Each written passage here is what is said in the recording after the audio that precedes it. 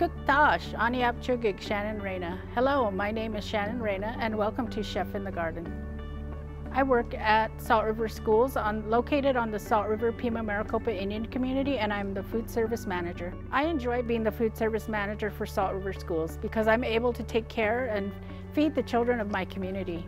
Today we're going to make Poshol, which is a traditional dish from the O'odham people, which contains swambav, the brown tepary bean, oras pecan, which is the wheat berry, and roasted hun, which is roasted corn.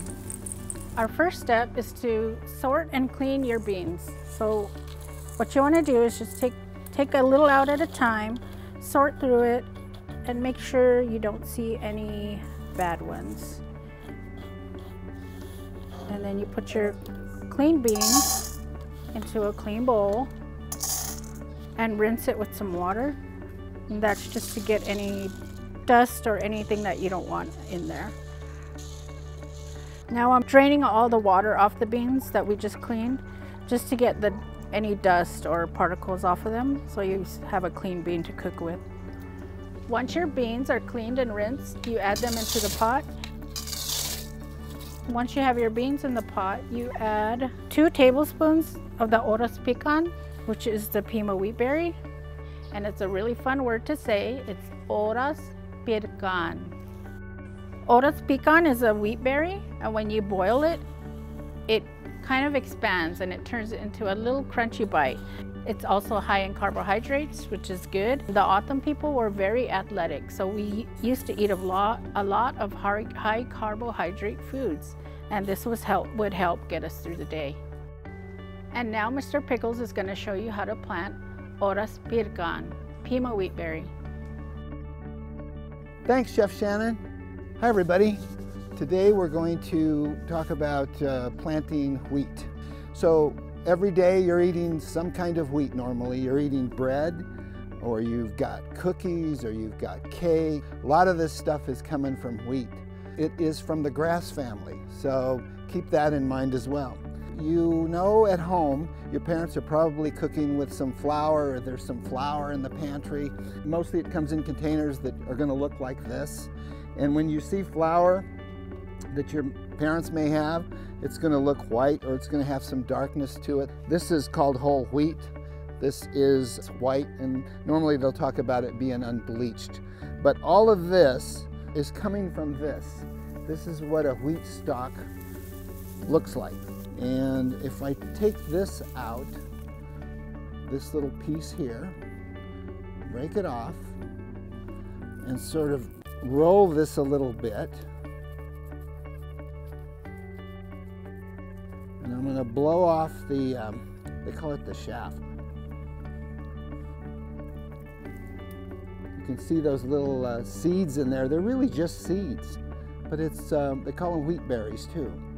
That is what comes off of this, and that's what this is. This is wheat berries. That's basically seeds. So the seed is what gets milled up into this that makes all of these other things. Basically, that's what happens here. So what I want to do is show you what this thing does. This is a mill. These things are there because there's some stones in here that are moving around, and they're going to grind up this wheat berry to get into this. So I wanted to show you kind of how that looks, or what that looks like. So let's take a look at this right now. People who mill this are millers. Remember that I am Mr. Pickle, all right? But now I'm going to be a miller. So, and I'm not going to be Mr. Miller because my last name is Pickle, not Mr. Miller. But the job I'm going to have is a miller. So that's this, a miller. I'm going to be a miller right now, and then a little later on, I'm going to come back and be Mr. Pickle again. Okay, so just stay with me. I know this gets confusing. All right, we're all set. We've got the wheat berries inside here, so we're going to turn this on and see what happens. All right, hold on, hold your breath. Here we go. Oh yeah. That's it. So that's whole wheat. That's the whole thing. Now, So in the days when these millers used to do this, they could adjust how much it's getting milled. Whether it's a hard grain or a smooth grain or whatever it is, they could do this. And they used to use a rule of thumb, which was just, they would pick it up and then they could tell, oh, do I need to make it a little more grainy or a little softer? But that's what they called a rule of thumb, if you've ever heard of it. So, and the miller, he'd have to work really hard, and it's a grindstone in there, so he had to have his nose to the grindstone to get this done. So let's talk about getting this planted. But before we do that, remember, I am Mr. Pickle now. I'm going to go back and get away from being a miller. So I'll see you in just a few seconds and we'll plant some of this. Now that you know what wheat is used for and where it comes from, let's talk about planting it. It's a pretty simple way to plant this. We're going to just clear this soil a little bit, and I'm going to use my hands.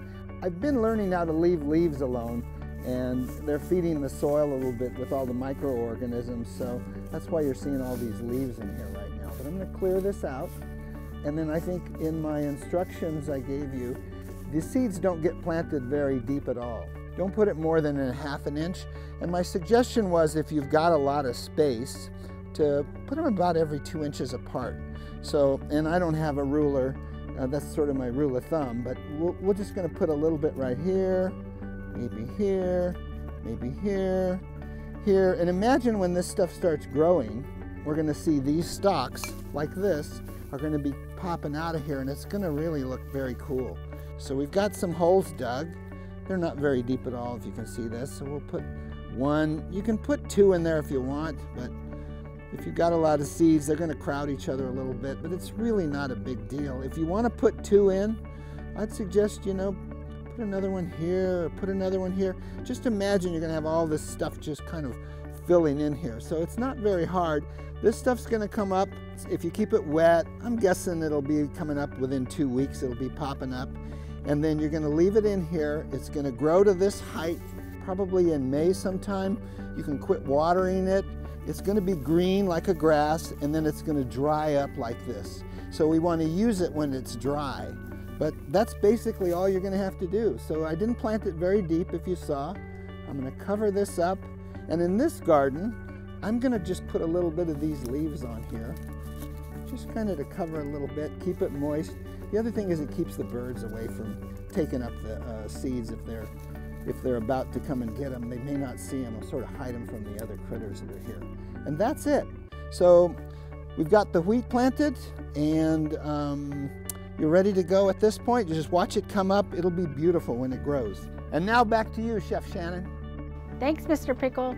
The O'odham people use the wheat berries as a source of carbohydrates. My family, the first way I knew to eat otis pecan was as a cereal.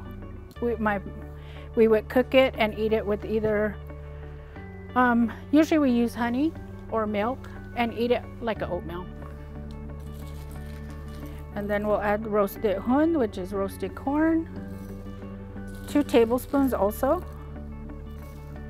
And then cover your beans with water. Just about an inch over your beans. And then you let that boil for at least 6 to 8 hours, longer if you can. And it makes a really delicious creamy soup. The beans get soft, the wheat berries expand, and they turn into little crunchy bites. And the texture is really wonderful in the beans. It adds a lot to the soup. And then the roasted corn adds flavor, and it's very delicious. And once your poshol is done, you just serve it in a bowl. And today I made some skofchamat, which is lazy bread. And you just break a piece off.